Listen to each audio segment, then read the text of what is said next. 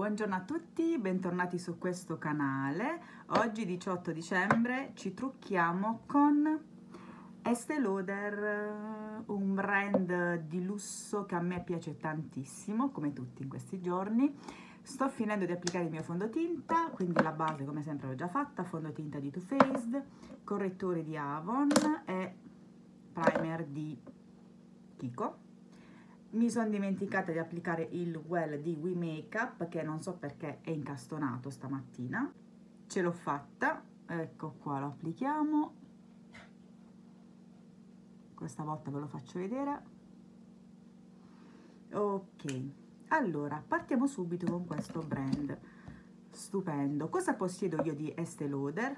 Questi due prodotti, ossia la palette occhi. Questa è la Desert Heat Eyeshadow Palette e questa qui è la versione bronze, ovviamente con i miei colori. Ce n'erano due, questa qui con questa gemma centrale maculata e poi l'altra invece non aveva questi cerchi concentrici, ma aveva tutta dorata con una gemma centrale qui piccolina turchese. Infatti i colori all'interno erano freddi, sono freddi, marroni freddi, turchesi, celesti, verde smeraldo, mentre questa qui ha appunto i miei colori caldi, vedete? Bellissimi, marroni, dorati, borgogna, bronzati. Oltretutto questo corallo centrale credo si possa usare anche come blush, magari lo proviamo stamattina, non l'ho mai usato in questo modo. E partiamo subito, e il rossetto ve lo mostro dopo. Andiamo subito con la transizione, così, con questo qui che non ho ancora mai toccato.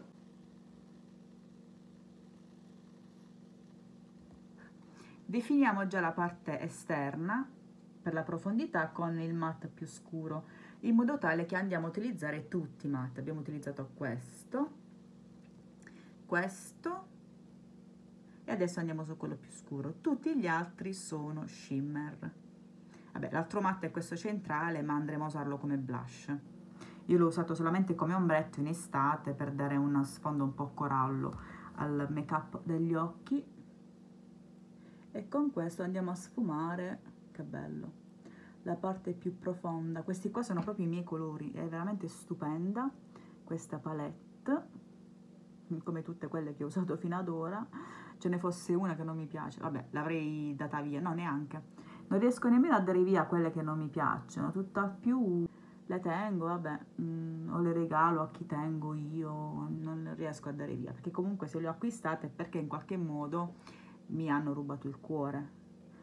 Parlo sia di quelle economiche che delle palette costose, quindi ho avuto poche delusioni fino ad ora, proprio perché ho sempre selezionato. Come dico sempre, lo ripeto anche adesso dopo tanto tempo, io ho una palette per brand perché ho fatto già una sorta di auto-decluttering automatico, un decluttering automatico al momento dell'acquisto. Quindi fra 3-4 palette di un brand scelgo quella mia, che fa per me, per i miei colori, o al massimo quella che scelgo sarà quella che varia, perché anziché prendere sempre i soliti colori, quindi prendo la palette che più mi si addice. Allora, vedete che belle sfumature, si sfumano da soli questi ombretti.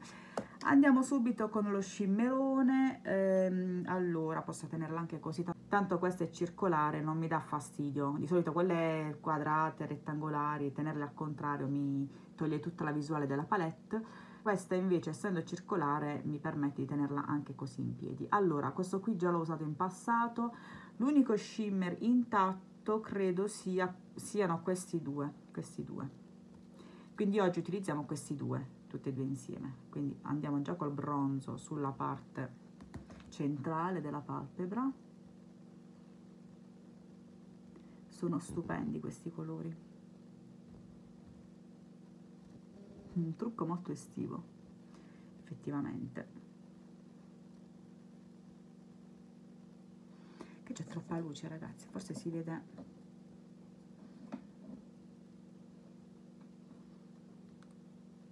Ok.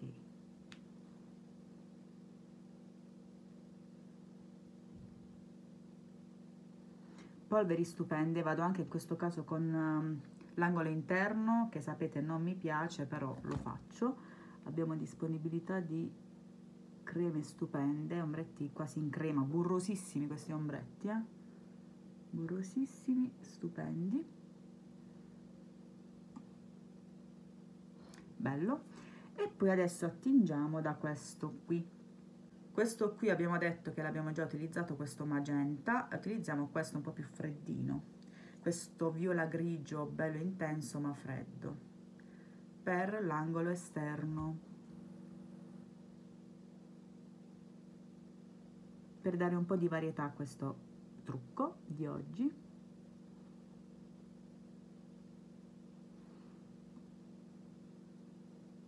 Cremosissimi.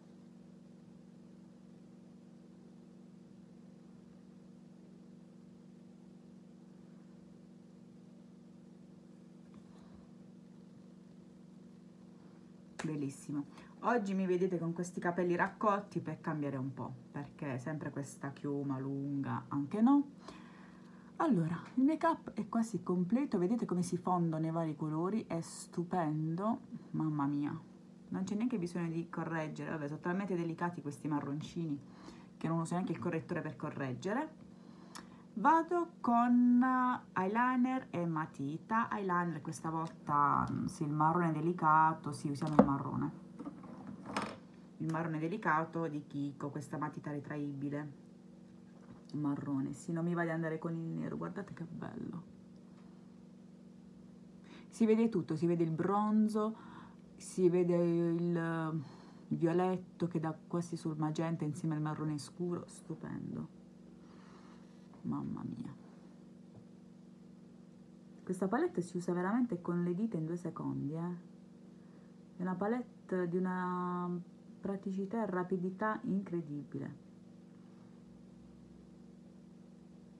Se avessi il mascara marrone userei quello, però non l'ho ancora ricomprato, non so se lo ricomprerò onestamente perché ho tanti mascara neri da aprire. Vado anche giù e andiamo a tamponare la parte inferiore della linea qui con un bel, andrei di shimmer io, di questo violetto qui, però vabbè, andiamo di marrone scuro, va, il marrone scuro più intenso della palette, ossia questo qui. Vi accecherà molto questa palette, è tutta dorata, però mi dispiace ma non posso fare diversamente.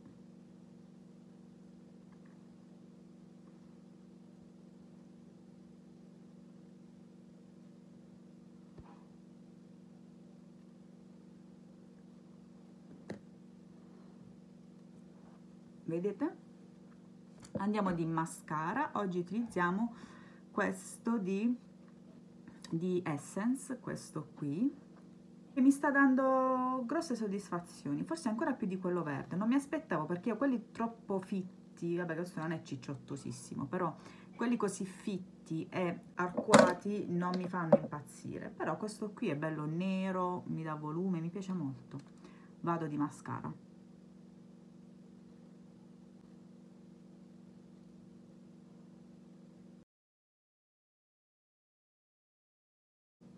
Mascara applicato, se avessi avuto quello marrone senza dubbio sarebbe andato molto meglio di questo. Ricordiamo che noi autunno e primavera stiamo meglio con l'ombretto marrone. Io convintissima di essere autunno, va a finire, faccio l'analisi, sono inverno assoluto, no, sono quasi convinta di essere autunno, comunque vedremo. Andiamo con un po' di terra per applicare poi questo blush della palette che poi sarebbe un ombretto, vediamo un po' come riusciamo a fare. Vado con la mia solita terra passepartout di questo periodo. Questa qui è una collezione di Kiko, vi ricordate dello scorso anno, c'è anche la fettuccina qui da appendere eventualmente all'albero, è carina, l'ho tolta per praticità, però è carina, molto molto carina questa confezione, questa idea dello scorso anno. Piccola parentesi di Kiko, torniamo a Estée Lauder.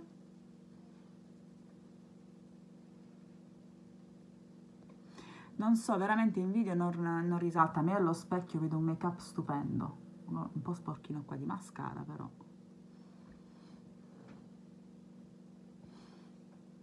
Allo specchio mi vedo veramente più bella di quella che sono realmente. Allora, andiamo di blush, sempre con lo stesso pennellozzo. Proviamo questo ombrettino che ha pagliuzze dorate. Sì, ha vagamente delle pagliuzzette dorate questo corallo. Non si nota, l'ho notato adesso io dopo anni. Sì, molto rade, ma ce li ha. Vado a... non faccio lo stesso errore di ieri. Ieri era in crema, quello di espresso. Cioè, dovevo veramente sfiorarlo, invece ho pigiato anche delicatamente, ma si notava.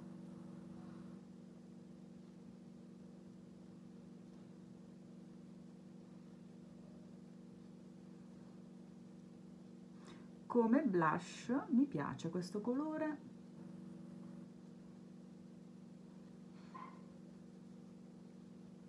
Si sfuma anche abbastanza bene, devo dire. Certo, non credo sia adatto ad essere utilizzato come blush perché si sente proprio che ha la compattezza di un ombretto, ecco, è una polvere non leggerissima come quella dei blush di solito. Quindi io l'ho usato, mi piace, però bisogna andare cauti perché sennò potrebbe fare macchia. Però carino, in mancanza di blush questo qui si può utilizzare. Poi è un colore diverso da tutto il resto della rosa che troviamo qui, dei colori. Qua voi lo vedete, ecco, questo è il colore vero, questo qui è un corallo, perché così sembra tipo marroncino da lontano, sì. Ok, passiamo alle labbra. Ho tolto il Well di Beauty&Makeup e andiamo con questo che è il Pure Color Envy, il numero 420, Rebellious Rose è il colore ed è, che bello il pack, freschissimo, calamitato, vedete? Blu e oro. E questo qui è il Bullet, l'ho già utilizzato, l'ho sfruttato un bel po' lo scorso anno in inverno, questo qui, in autunno scusatemi, quindi circa un anno fa, molto bello. Proviamolo subito.